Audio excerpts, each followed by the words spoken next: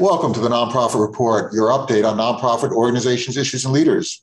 I'm your host, Mark Oppenheim. Today, we will discuss organizations that support women in business. And our special guests today are Gaby Morse, President and CEO of the Center for Women in Enterprise in New England, and Michelle Richards, founder and executive director of the Great Lakes Women's Business Council. So thank you for joining us.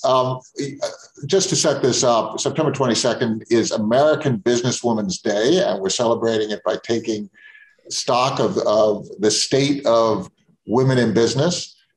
Just to give you some statistics, 11.6 million American businesses are owned by women, according to the National Association of Women Business Owners. But women do face so many barriers in becoming business owners and executives. So, Gaby, let's start with you. Could you just talk a little bit about why it's important to have organizations like you to counsel women, to clear some barriers, and also to educate men who really need to shift our attitudes on how we can help take advantage of the great talents of women in this country?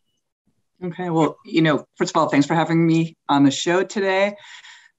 So, at the Center for Women in Enterprise, we've been working for 26 years around this specific issue because women are incredibly important, not just to our economy, but to our families. So all of their families, their communities, the main streets, they get it done and they support others around them. And so we can't underestimate the impacts that they have. The piece that we need to recognize is that women are not fully valued in this economy. And it's not just in their business building, of which they're extraordinarily successful, is that they're not realizing their value in the workplace, right? So you'll see statistics of white women launching businesses at twice the rate of white men, women of color launching businesses at 4 times the rate of men. And what we have to recognize is that women are getting it done because they have to. They're also the growing household, right? The main household earner more and more, 40% in this country, but in New England, it's even higher. The Center for Women in Enterprise covers New England. So it really is an imperative for all of us that we make sure that these women have the information, the resources, the connections, the financial investment that they need to be successemple. Michelle, it's very easy for us to be critical and see the most extreme examples of disempowerment of women. We're seeing this right now in places like Afghanistan. It's very easy to look outside of ourselves, but when we look inside to the United States, we have to be cognizant of our history and also our educational systems, how our banking systems are tilted. Could you talk a little bit about your work, and then let's really get into some of the fundamentals of the education system, of the banking system, of mentoring, of sponsorship, of all those different issues. But talk a little bit about your organization. Give us a kind of a sense of who you serve and how you were founded as a founder. That's very interesting. Thank you, Mark. Great Lakes Women's Business Council was started 37 years ago. I was real young then, and was a visionary, and there were no women's business centers in the country. And so the idea was that the way to change the game for women is to allow them to control their financial destiny. And instead of training them for jobs, allow them to gain assets so that they can generate wealth going forward in next generations. That's how we began, and we have a wide myriad of programs. But in terms of banking, so we started out initially as a loan program because women and ethnic minority populations have been highly underrepresented in the small business banking. And one of the things that people don't realize is that there's a lot of regulation in banks. And when it comes to home mortgage, there's all kinds of analysis that can be looked at by the feds. But when it comes to small business lending, it's very subjective. And so one of the pieces is that the lender is choosing the loans to be in their portfolio. They inherit someone, they come to the bank, and then they build up to roughly 150, let's say. And so part of it is finding a lender who believes that in what you're doing. And women get discouraged, as do the underserved minority populations. And then the other piece of it is that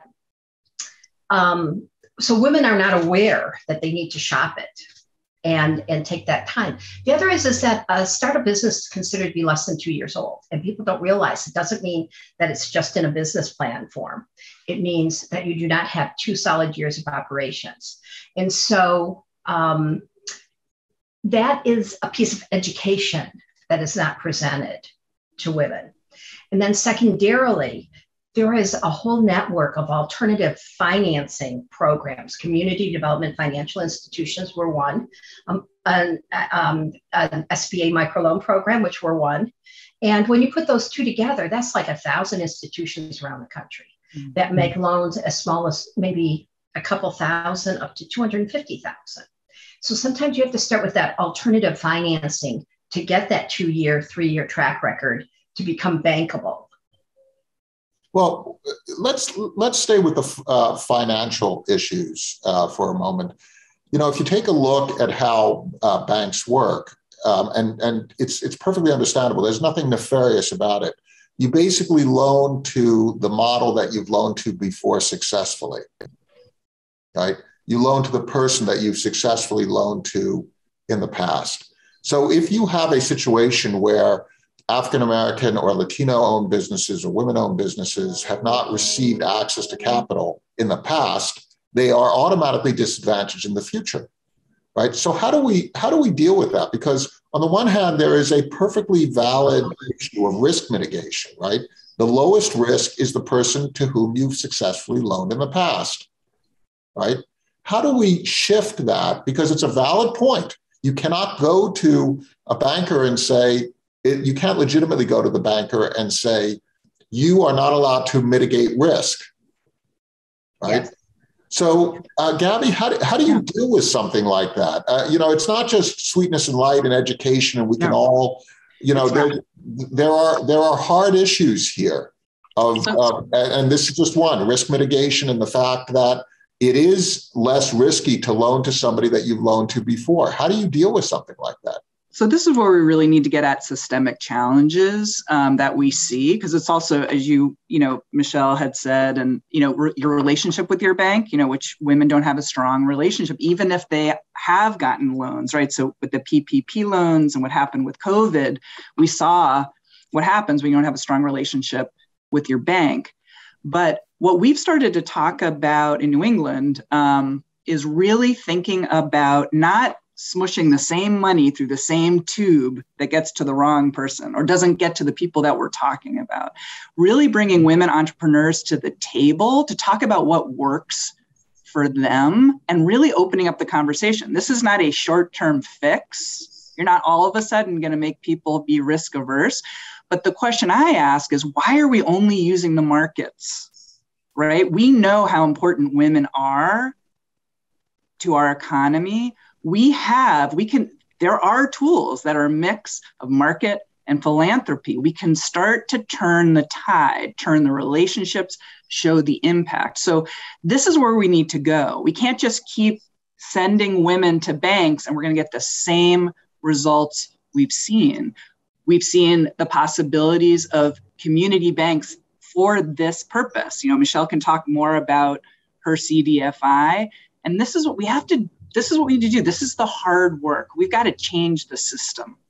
So maybe one of the things that we're talking about is there are risk mitigation policies the government enacts to encourage investments in various sectors, right? So the government will back in terms of home ownership. There'll be a backstop, right? Mm-hmm. That reduces risk and allows the commercial people to enter into the market.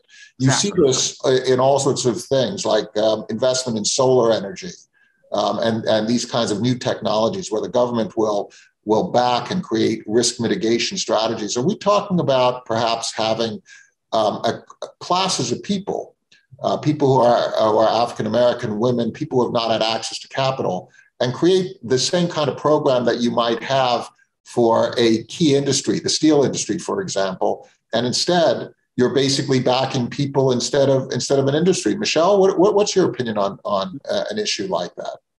I think that's an interesting idea because, of course, the federal government is providing most of the secondary market purchasing, the mortgages, as you say, and large loans, right. Bundled loans.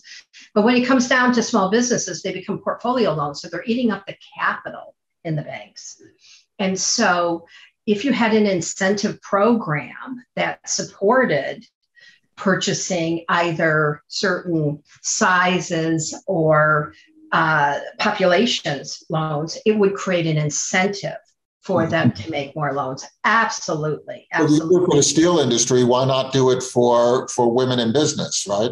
We just completed a poll. We asked what are the biggest factors or the biggest challenges for women entrepreneurs that want to open a business. And we found that people focused on three different things: lack of a business network, mentors, or sponsors; attitudes that tag women as being less capable in the realm of business; and family responsibilities that often fall disproportionately on women. We've talked a little bit about the attitudes and about some of the responses. And I can't remember who it was talking about the whole family issue. I think Gaby, in your opening, you talked about the family issue. There's a big discussion right now about what do they call it? Human infrastructure, and the whole idea of how do you enable people to work because childcare becomes more affordable and so on and so forth. Michelle, do you see that as being part of your brief, or are you more in the hard-nosed, this is, if you want to open a business, that's sort of our job? Or do you have alliances where you're talking about the other side of helping women to develop a business because you're reducing the family responsibility through societal support? We've definitely been involved in those kinds of policy purposes. And I would like to say, though, that we spend a lot of time growing businesses because women have to choose to get into business. And today, 1,200 women every day start a business. So starting it isn't the issue. It's growing and creating sustainability based on the model. That's the real issue. And there's a lot of resources in communities with small business development centers, with community colleges and so on, that help people to write business plans and get started. The question is, how do you create sustainability? And that's what we focus on. So part of the sustainability issue is looking at, again, all of these other resources. And so 37 years has created a whole big network of partners. And so we're working on the advanced issues. And some of those are, like you're saying, about things like childcare. But part of that goes back to, we have a group mentoring program. And that was really critical, as you were sharing about COVID, is that we had pulled our women business owners, and we have close to 2,000 in our network. And 1 out of 7 said that they didn't know if they were going to be able to reopen their business. And so we had just created and had a pilot program called Mentor We, where we bring in a couple of successful women business owners with a group of women who need to be mentored, not one-on-one, but in a group, and they learn from each other. And our goals are this: to help them to do business with each other, to teach them about answers, solutions, because they are the people in trenches. Now, what's interesting is we brought in women to be mentors who had gone through the 2008, 2009 economic meltdown as a business owner and brought those practices forward. Mm-hmm. So what you want to do is you need to have that transference of knowledge within the network. One of the truths is that a game changer is helping women to create this network of support and doing business with each other and making referrals to each other. And we need this nationwide because there's all of these women-owned businesses, but the connectivity is short. So, So Gaby, that's one. are you also focused on the sustainability thing? I thought that what Michelle said was really interesting. That you're, and Michelle, forgive me if I misunderstood. My understanding of what you were saying was that we're less focused on the first in, right? The first step toward finding a business. It's more once a woman has. Okay, I understood you correctly then. Gaby, how do you look at it? Are you helping women become first-time business owners in the sense of, helping them with their concepts, or is it mostly the sustainability piece? Once you're in, how do you thrive? How do you deal with problems like the pandemic? How do you survive through this time? How are your programs shaped?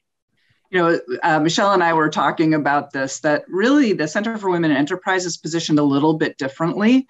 We actually focus quite a bit on startup. And, I think what Michelle talked about is critical. We're in different geographies. It's about partnerships, because to do everything soup to nuts, right? You're really kind of fooling yourself to say I can do the whole piece. And so I think focus is really important.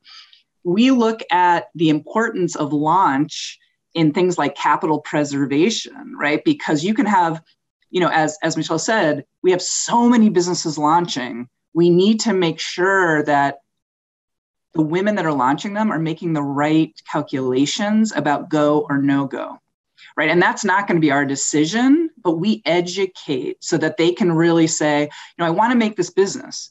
We don't say, no, that's a bad idea or that's a great idea. We say, okay, if you want to make this business, here are the things you need to assess. And we're going to lead you through that process. And then you're going to make a decision. And if it's no go, that's just as successful in looking at that particular person's economic empowerment as a go, right? So it's really, really important when we think about underserved communities, how they think through launching a business. It's so important to think about that. My first business was a bus transportation company that I launched when I was in college. When I think back in those days, had I been a woman, or had I been Black, or had I been Latino sitting across from those people, I wouldn't, as a young person, I would not have been taken as seriously, I believe.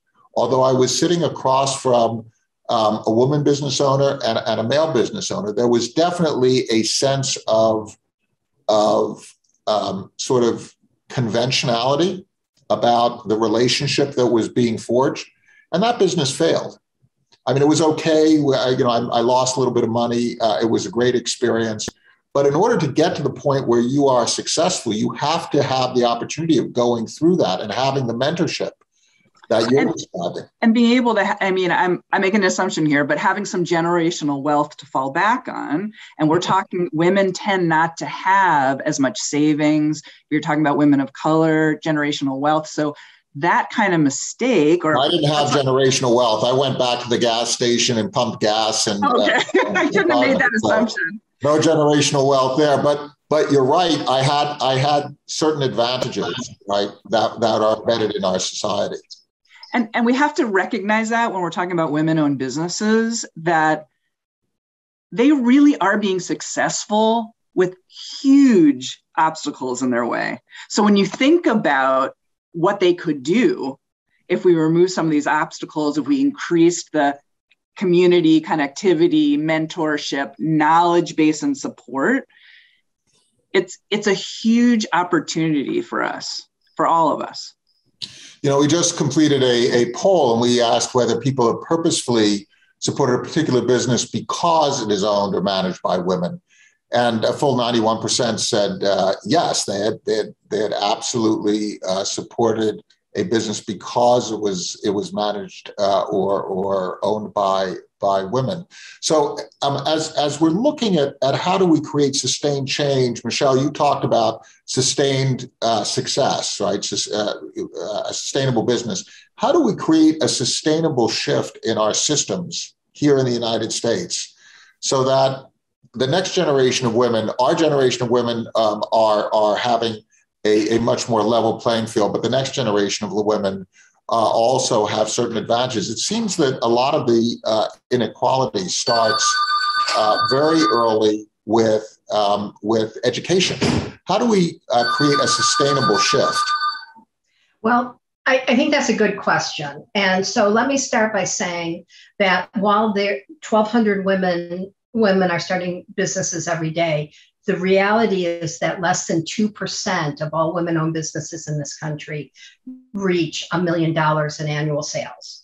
And less than 2%. That's an important number, right? Yes. So part of it is that we need for us to have change, we need to continue to create model organizations and programs that are able to get them to that level. And what I'm telling you is that field isn't very big. Most of our women's business centers focus primarily on the startups. And so, for example, and both Gaby's organization and my organization work with providing women's business certification, and that's a critical tool. So the federal government passed legislation that any major company that does business with the government has to work towards buying 5% of its goods and services from women-owned businesses. So we certify women-owned businesses as part of a national network.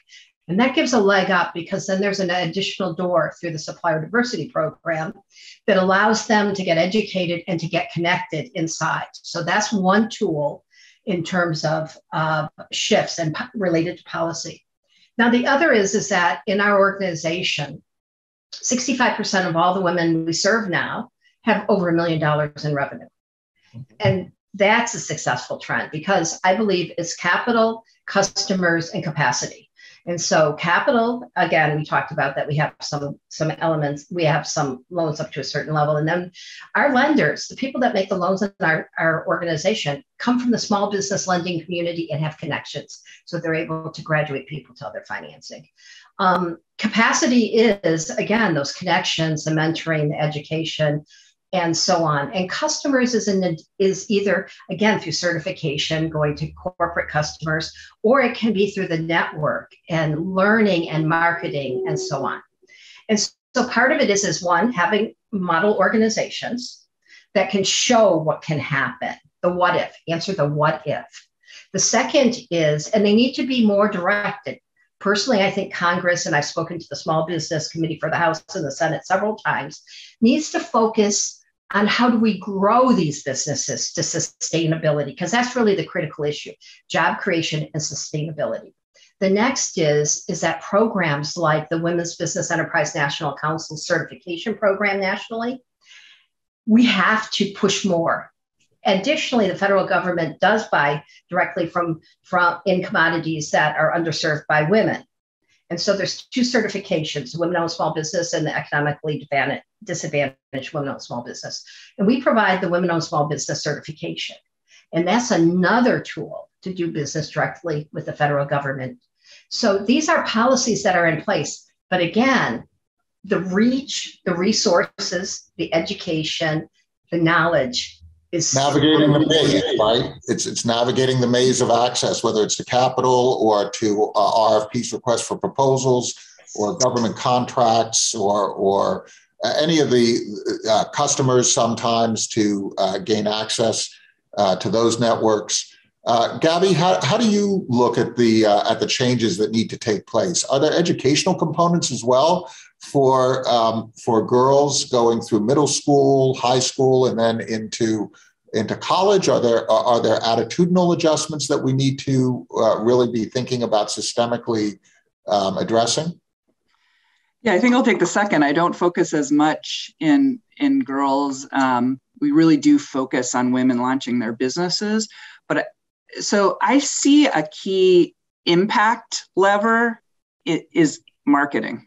And not marketing for the entrepreneur themselves, but us literally changing the way this country thinks about women entrepreneurs. And so here's an example. If you know Heifer International has, you can buy a flock of geese or a goat, and you can send it to a country where a woman is taking care of her family. And we all know in our hearts, but also Heifer has data behind that this woman is not just going to help herself, she's going to help that whole community to rise. We believe that.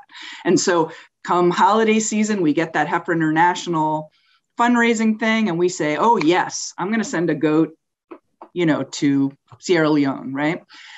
But what we don't have a narrative in this country is that woman in Dorchester in Boston who is starting a bakery and she needs an oven, right? We need a competing narrative because it's just as true, yes, right?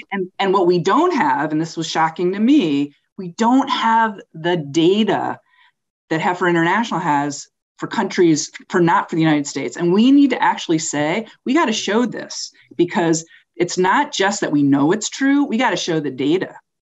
And that's something that we are absolutely going to make happen. Right. And we're going to see shifts in attitudes and we're going to see shifts in resources.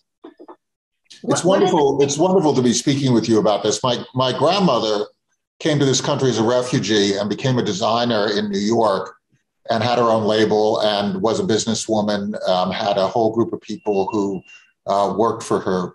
My mother then also non-college educated both of them, or non-college graduates. My mother founded firm Phillips Oppenheim, very well-known executive search firm, focusing also on nonprofits.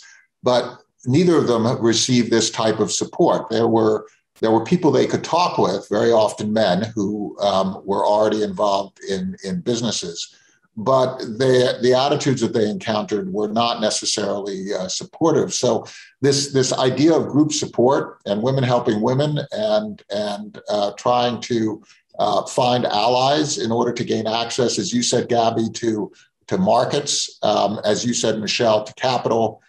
So very important. Michelle, let's give you the last word since we're coming to the end of our time. But before we do that, we asked another poll question. We said, making things better, what is the most important solution to leveling the business playing field for women? And 100% people say we all must adjust our attitudes. It's attitudes. And I guess that makes sense given that it's attitudes in finance, it's attitudes in marketing, it's attitudes in the government, it's attitudes within management and partnerships, right? Michelle, how do you see the thing that we need to do as you take us out on this discussion? Well, attitudes are really important, and understand that these women business owners who are trying to scale they come from the same society and they have the same experiences with those attitudes that this is just a side job or a wish. And these are people who are making hundreds of thousands, if not millions of dollars in revenue. So it definitely, societal shift is critical and the impact that women have. But going back to what Gaby said, the bottom line is that we do not have the research. There used to be a Center for Women and Business Research, and it was stopped being funded by the federal government. We need to have data-driven information so that we can initiate national policies and practices that support women based on facts. And that is the way that we create change instead of based on opinions and anecdotal information. A really important point. If we're going to be a strong America, if we're going to have a strong civil society, we have to take advantage of the talents and the gifts of all of our citizens, men, women, people of all races, ages, abilities, disabilities. Gaby King Morse, President and CEO of the Center for Women in Enterprise in New England, and Michelle Richards, founder and executive director of the Great Lakes Women's Business Council. Thank you so much for helping us to understand the issues. Thank you for helping to educate me. I so appreciate it just on a personal basis. Thank your boards, thank your staffs, thank your partners, and stay safe. Thank you so much. Thanks so much. Have a good day.